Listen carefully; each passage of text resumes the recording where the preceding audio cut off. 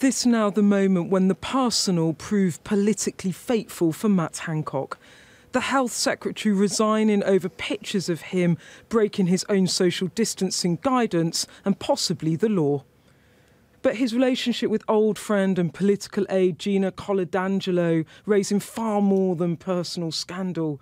Criticism too over his decision to put her on the public payroll.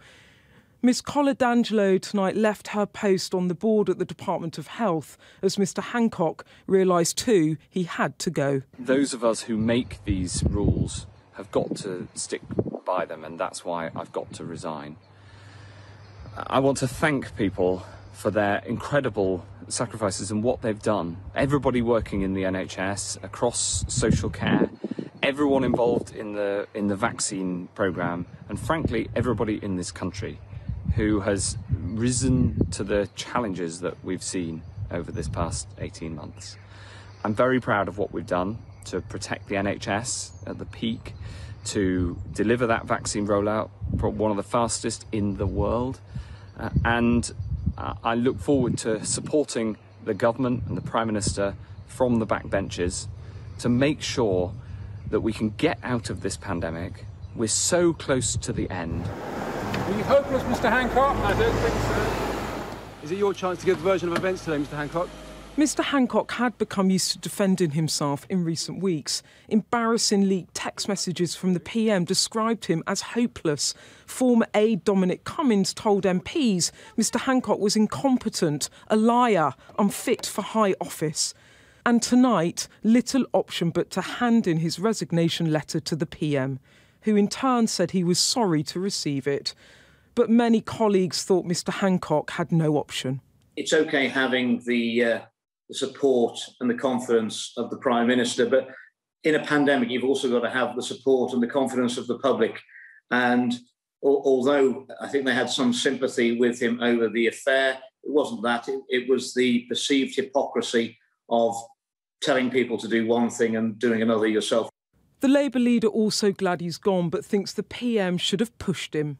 I think this reveals the weakness, lack of judgment, lack of leadership from Boris Johnson, that he didn't sack him.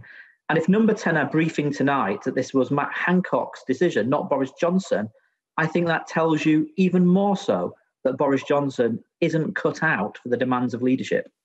But with the vaccine rollout still underway, he does need an experienced leader in such a demanding department.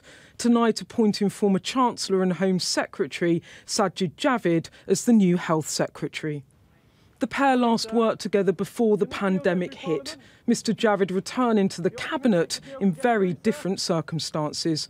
One old friend and political ally confident. He's only just taken the appointment from the Prime Minister, but he knows how to run organisations, he's run businesses, he's been Secretary of State in a number of departments, as well as being the former Chancellor. I think that he'll give the NHS an important focus. It's a huge organisation, a huge employer. He has compassion, he believes in public service, he believes in the public sector.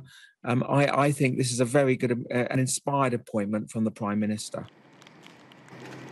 Ever since the photos of that embrace were published and questions around rule breaking and use of taxpayer money began building, MPs, aides, ministers have been quietly whispering that they couldn't see how Mr Hancock could cling on. Indeed, one cabinet minister said to me tonight his credibility was completely destroyed and it was the right thing to do to stand down.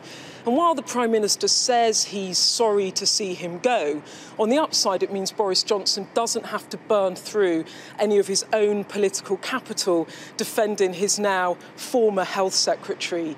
But on the downside, he's just lost his scapegoat for when that public inquiry begins. This government and its former Health Secretary will have many questions to answer when that inquiry begins. But for tonight, the man who has led on public health for 15 months, brought down not by his political record, but his personal life. Beth Rigby, Sky News, Westminster.